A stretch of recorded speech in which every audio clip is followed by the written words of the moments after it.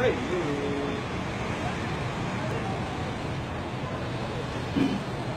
ever confused my name?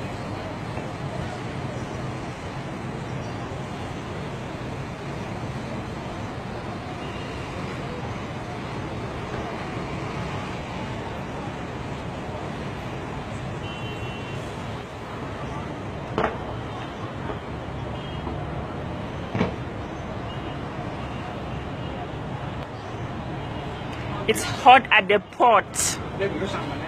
It's hot at the port. Police everywhere.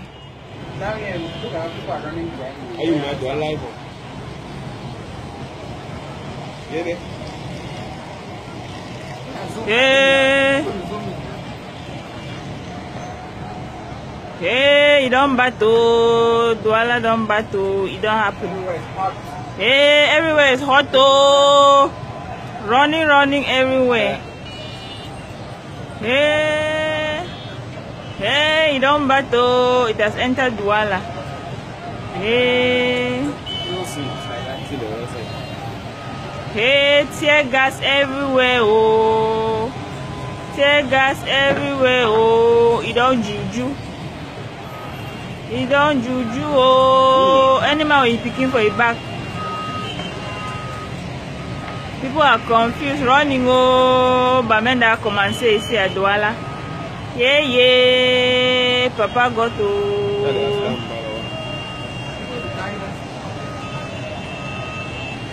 Papa got to. He don't juju for pot. Oh, he don't juju for pot. Oh, police everywhere. Oh, civilians running everywhere. Oh, confusion in town. What is that job I did? Confusion in town. Hey, hey, small. You don't start for Douala.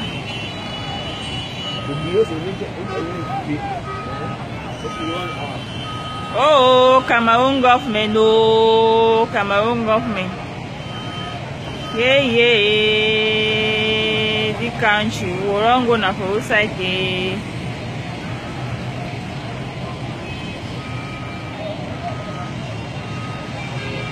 Any man pick you road to confusion outside.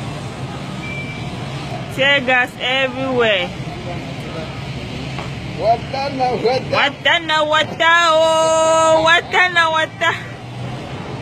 Nziba, selo nziba. Wata.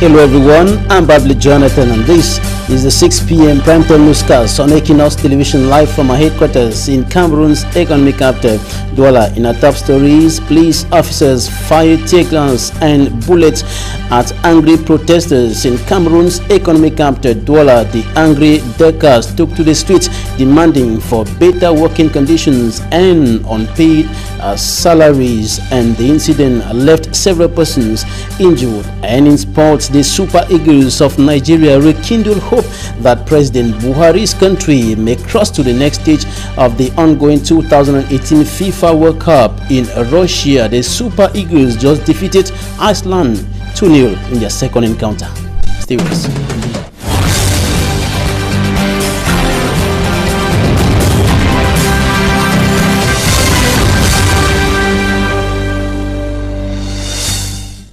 Thanks for joining me in this edition of the 6 p.m. primetime newscast on Equinox Television. We begin with news on the Anglophone crisis.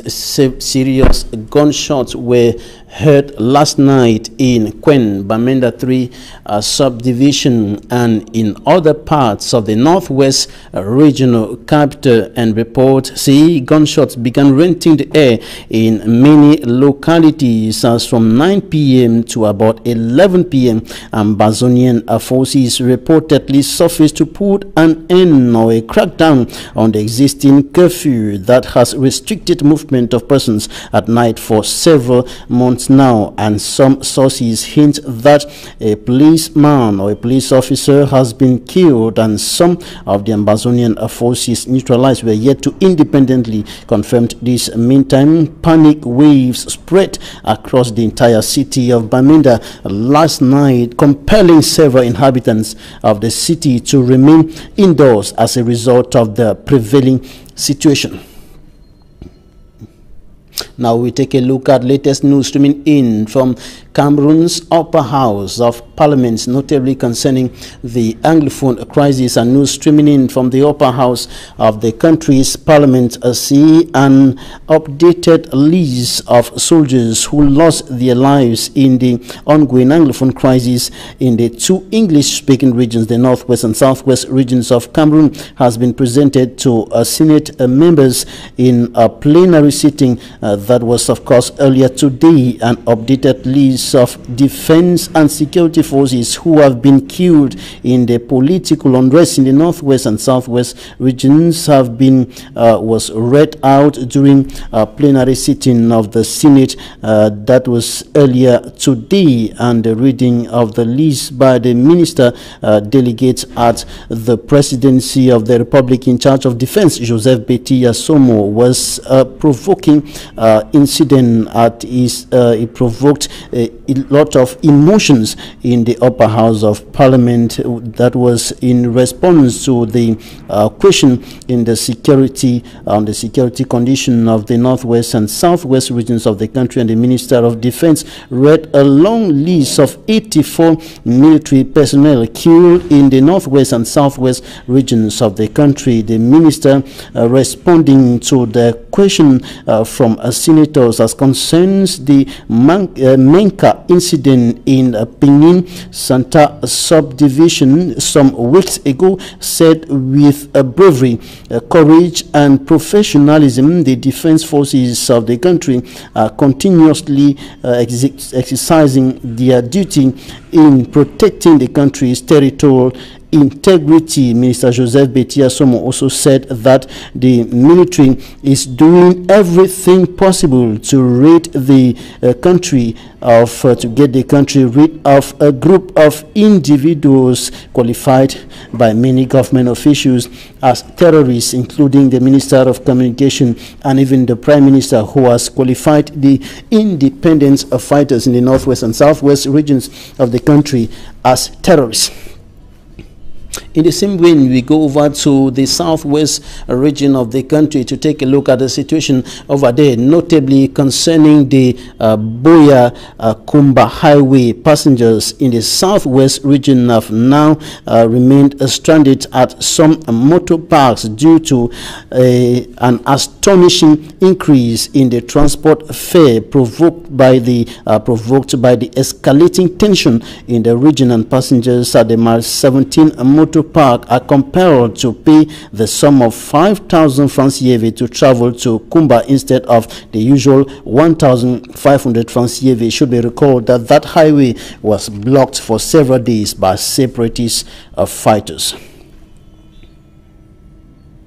I told you earlier that a standoff between some dockers at the Douala seaport and forces of law and other police officers, notably here in the city of Douala, left many of them injured. They went protesting in front of the entrance, one of the entrances into the seaport, the Douala seaport, demanding for better working conditions and other issues. They presented their grievances, but the police came out in their numbers to quell down the protests. We have details with a reporter who was on the ground. For me, Armstrong Sander.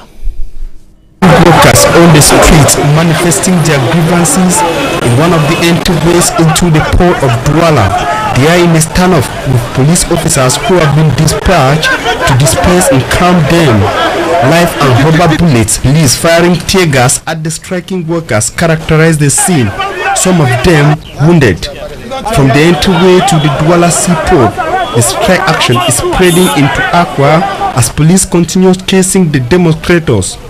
They came out en masse to compel the administrators of the Douala seaport to improve on their working conditions. Ils sont vraiment, aujourd'hui, ils ont compris que rien ne lui vaut plus, à part la mort. Parce qu'ils sont déjà désespérés. The dockers have understood that they are worth nothing again apart from death. We ask for a contract which will determine our minimum wages. We ask for an hour of pay of 2,000 francs and others. Nous avions demandé aussi le remplacement de la carte unique, c'est-à-dire de la première catégorie à la deuxième catégorie à la carte unique qui donne foi à la troisième catégorie. At the first strike, we had 11 points, you see, but they decided to give us 6 points. They went to the table, said that they go to sign a convention. Inside that convention, we have nothing inside there, you see. But even the convention they have signed, they don't want to put it in application, you see. Now, we are tired. Family allowance, contract of work, salary of basic salary, what we call card unit card. Unit card, there are many. We have to have all right, because now we are feeling bad. Our children is not going to the school. Our wife is running to our house. We don't have possibility to eat. We don't have possibility to eat. We need to our rights. Please, we need to our rights. Because we try to, we are doing the job. Very nice. There's no problem.